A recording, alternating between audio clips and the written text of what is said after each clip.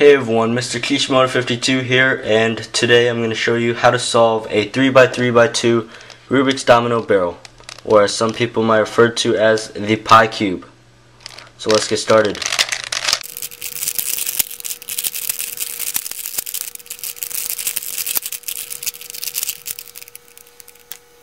Before I begin, I know that some of you just want to take the puzzle apart, and that's perfectly okay because it is extremely simple to do so. Just take off a cap of both sides actually, and there will be a screw where you can take out the screw, and there will be another cap where it basically holds all these pieces together into a ball core, and it's extremely simple, so I don't think there's going to be any problem in doing that. But let's get down to actually solving the puzzle.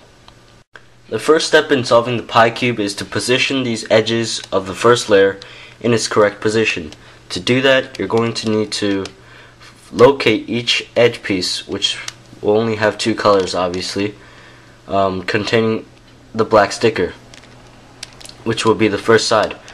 So I have green right here. Don't worry about the second, don't worry about the yellow row. Just worry about the top one. Well, we have green here, so let's start with that. You're going to need the regular color scheme.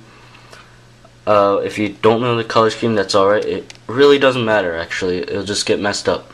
And you'll see what I mean. So we have green here. And we could just take the red. Well, the red's already up here. We put the blue up here. And there's one more edge piece. We can put it up here. Now we have the black cross. So the next step is to take these corner pieces and place them on the correct places on the first layer. Now if you just randomly place it in these slots, it will not work out and it'll be a complete mess. So if you know how a pie cube works, it goes from a small sticker or a regular square sticker to a rectangle, just as this one right here. So here is already solved. We have a small and a longer piece, and so you gotta get these pairs. So what we have is a red sticker and a red sticker right here. That is the long piece that should be right here. Now there's one algorithm to solve this. If you have this piece that needs to go up into this piece, and this algorithm is very simple. All you have to do is make sure this is facing you, not away from you, facing you, and the corner piece right underneath where it should be, and do this algorithm: right, up inverted, right.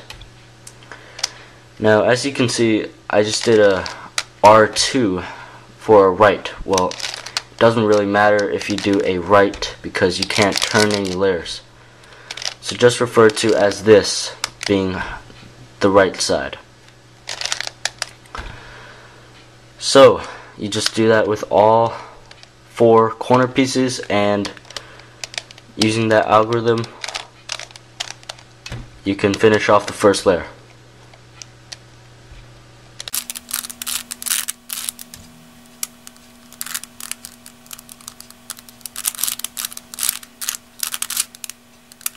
During your solving of the first layer, you may have noticed that you have no control of the color scheme, whereas orange is supposed to be opposite red on the regular Rubik's Cube, and blue opposite green. There may be some cases where it does show up to be the color scheme of a Rubik's Cube, but it is very rare, and it doesn't even matter if you do have the color scheme of a Rubik's Cube on this puzzle. While that's out of the way, let's get to the solving of the last layer. You're going to need to orient these corners and permute these edges. And you're only going to need two algorithms in total for the whole thing, and it's very simple, very easy to memorize. It just takes a couple of minutes. So let's get to it. Once you have solved the first side, the yellow side should already be complete, so you do not need to worry about that.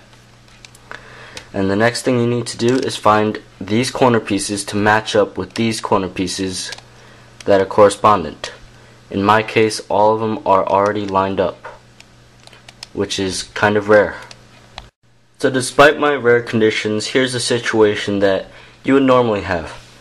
You keep twisting the last layer and you'll find that two corners are pairing each other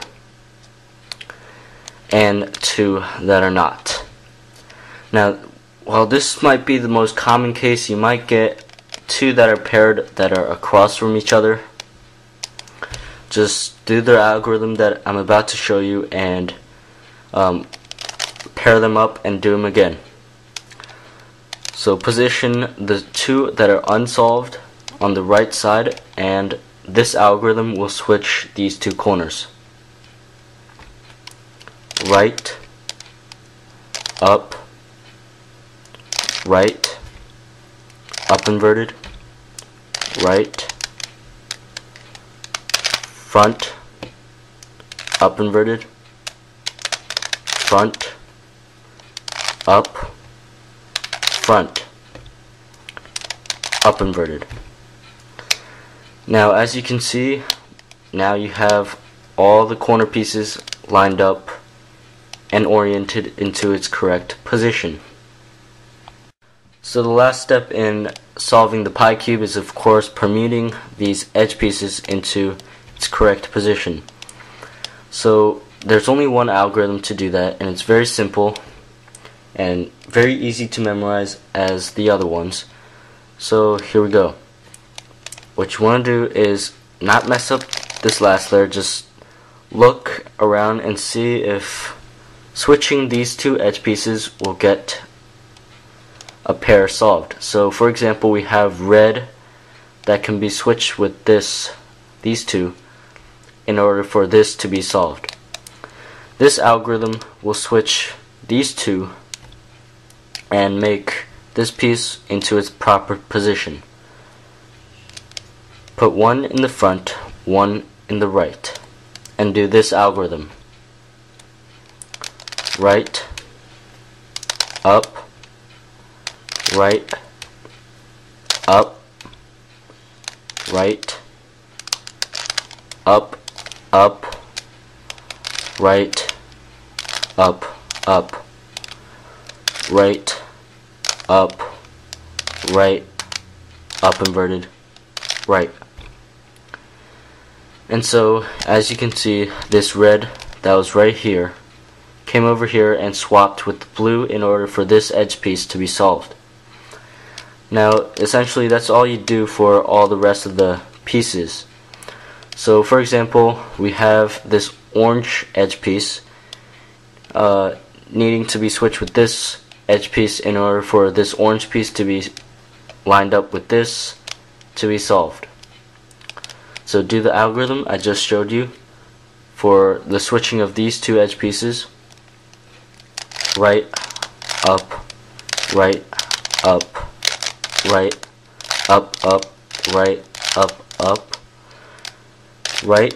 up, right, up inverted, right.